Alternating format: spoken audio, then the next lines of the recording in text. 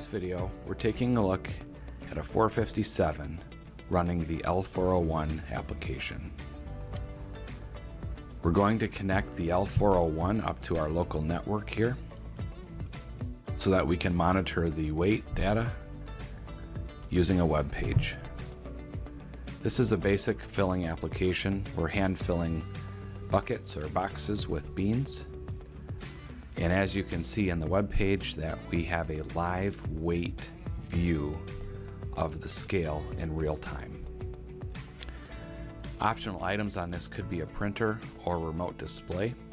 We don't have a printer connected in this application, but we are using the print key to still record the data. So when we get the weight to the desired amount, we hit the print key, and if a printer was connected, we would get a standard print ticket. In this case, it's just recording the consecutive print ID, the date, time, and net weight.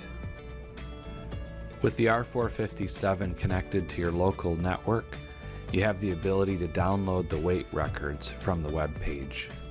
That can be done here under the Download Log button. Alternatively, if you don't have your indicator connected to a network and it's just being run on a standalone basis on a table somewhere not connected to your network, you can also download your weight records using a USB thumb drive or a USB stick. And this will show you how to do it here. Wait for the USB found message. When you see to USB, press OK.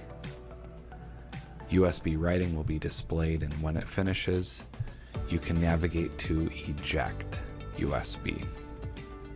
Press OK and then remove your USB stick. And you'll have your weight records on your USB stick, and you can delete your weight records here at this point.